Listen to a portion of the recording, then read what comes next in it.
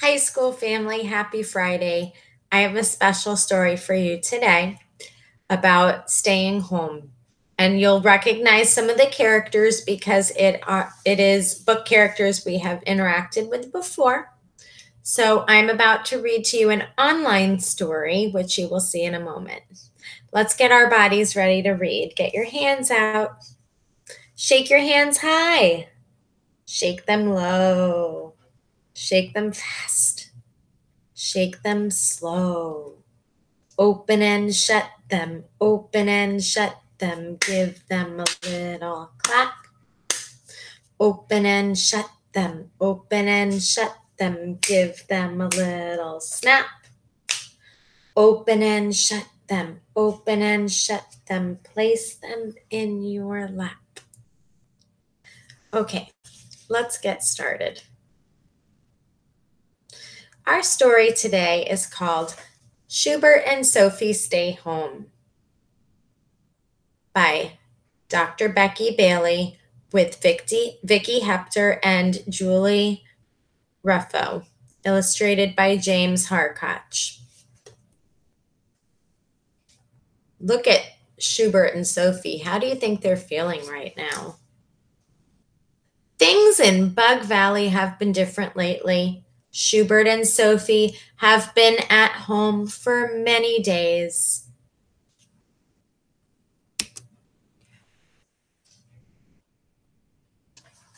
There is a new virus that's making a lot of people sick. Staying home helps keep families safe and healthy, and it helps keep the virus from spreading. People all over the world are staying home.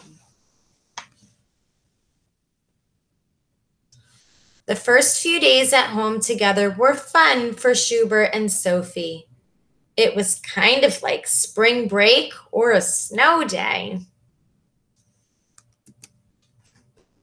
They played board games, they played outside, they took family walks, they even worked a giant jigsaw puzzle together.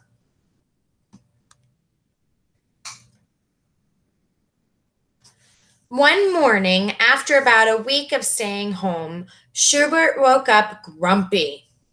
He grumbled about doing his schoolwork. He grumbled about being home and missing his soccer games. He grumbled about everything. Sophie woke up grumpy that very same day. She cried. I miss my school family. I miss my friends. And I'm angry my field trip to the zoo was canceled. Poor Sophie. Their grumpy feelings turned into grumpy actions. Sophie grabbed Schubert's pencil as he did his schoolwork. Schubert yelled, "Stop! Mom, Sophie keeps bothering me." Mom was feeling grumpy that day too. She snapped at Schubert and Sophie. "Can't you two just stop fighting?" Dad growled loudly, "Enough!"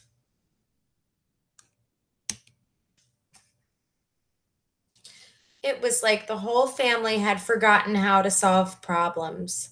They forgot how to ask for a turn. They forgot how to use their big voices. They even forgot how to take a deep belly breath. Some days, staying at home was hard.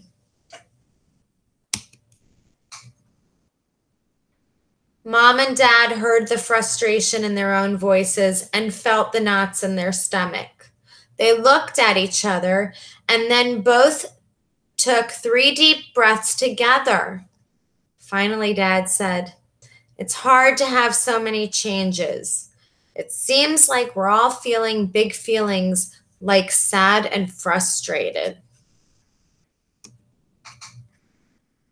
Mom said, "Schubert, you wanted to go to your soccer games and practice with your friends."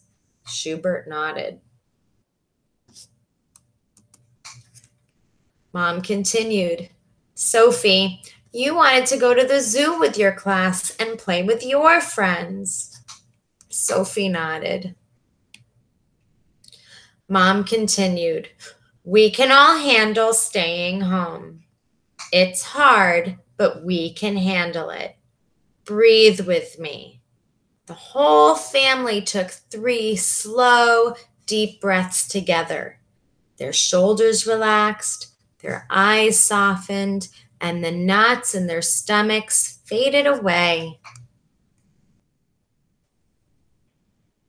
That evening at dinner, Schubert said, one of our assignments from Mrs. Bookbinder is to write down one thing we're grateful for each day. Even after my grumpy day, I wrote that I'm grateful for my family. Sophie had an idea. Let's all share gratefulness. So they took turns sharing their gratitude. It felt so wonderful that they decided to make sharing gratefulness a regular part of their dinner time ritual.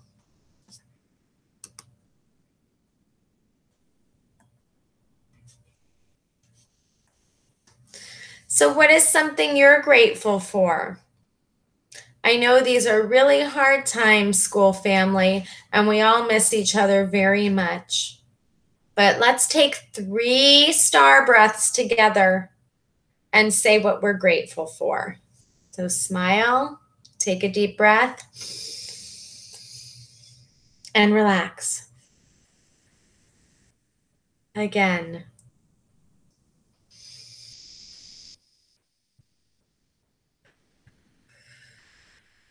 One more time.